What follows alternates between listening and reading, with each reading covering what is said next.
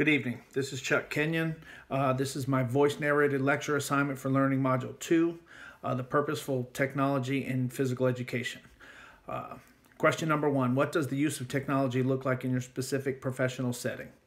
In my setting, it's hard to speak about the physical education classroom due to the fact that we have been virtual ever since I changed schools. I will tell you that we do a weekly heart rate. We do a weekly heart rate log before and after we run 2 times a week. So the students are supposed to take their heart rate before they run and then immediately after they run, and then they submit that to me at the end of the week as their fitness log. So we do that type of technology from that standpoint. Some of the students have an Apple Watch or other wrist technology to get an accurate reading, and others have to do it the old-fashioned style. They have to sit there and count their pulse and then multiply it by 10 to get to the 60. They take it for 6 seconds and then they multiply it by 10 to get to their 60 second, which is the beats per minute mark. On the sports side, we use Hudl as an application, and we also use the Band app for communication. And those two things really work hand in hand with each other. We communicate through the Band app, and we communicate the weekly schedules, so when we're supposed to report to practice and when practice is going to be over, and then also any other pertinent information we get and we push out on the Band app. Now, we use Hudl for practice and game film.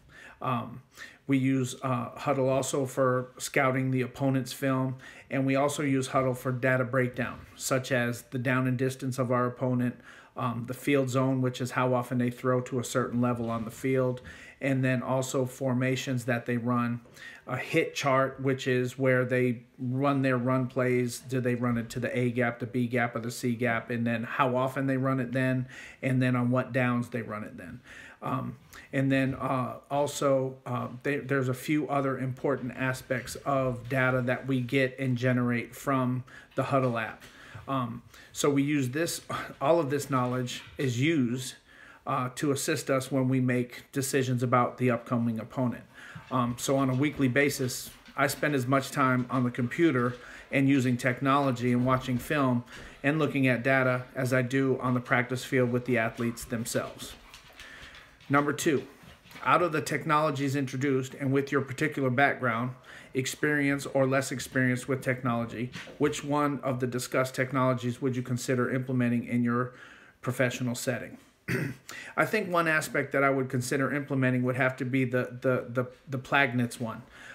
So in a sense, I guess I would use the Plickers cards as well. I really like the flexibility that they used the Plagnitz for.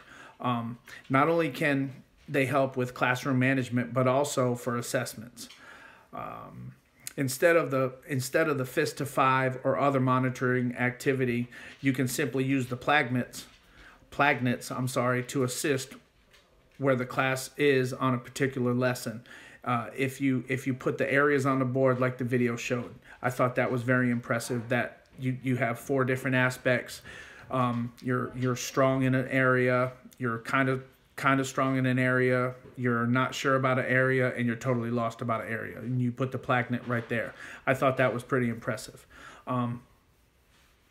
This will give you the ability to have a quick visual of what needs to be covered again, or if you can move on in a lesson. We can also implement the Plagnitz into our sports teams as well. We can adjust our workout groups and color code them to make sure that everyone knows where to go and where to start as far as their lifting is concerned. We can also use the color codes and have them in groups of 4 with the athletes being a distinctive color. We can place the color on a particular exercise and have them rotate from one exercise to another exercise without having to yell or scream out the instructions. Also, in the current state that we are in with the pandemic, we could go one step further, and when we travel or do travel, we can assign travel spots on the bus to ensure social distancing by having the blue section sit in one area, for example, and then the green sitting in another area, for another example. So I think that those two areas, I think the Plagnets are something that I might dive into down the road. Identify and share one strategy to raise money for the use of technology in your physical education program.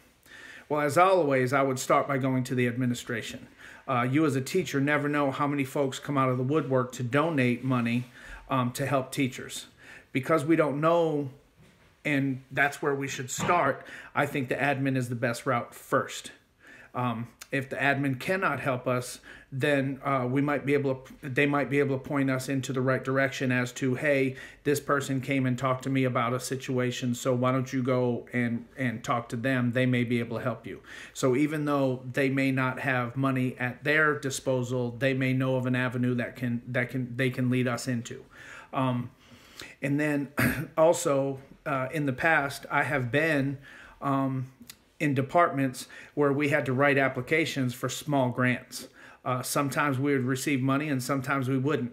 It's just a hit or miss on those types of things, but you put your best foot forward and your good effort to try to accent the monies needed so that in the end the students are the ones that are going to benefit from the technology initiatives that we receive. So long story short, those are my three answers for purposeful technology in the physical education area.